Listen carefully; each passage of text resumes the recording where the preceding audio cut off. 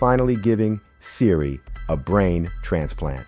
Soon, Siri will be infused with all this new visual and language intelligence. It will have on-screen awareness, so you can ask it about what you're looking at.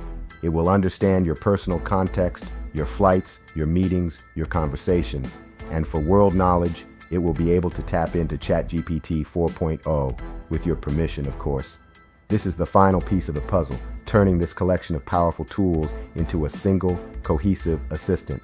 It's still a coming soon story, but for the first time, we have a reason to be genuinely excited. So, let's circle back.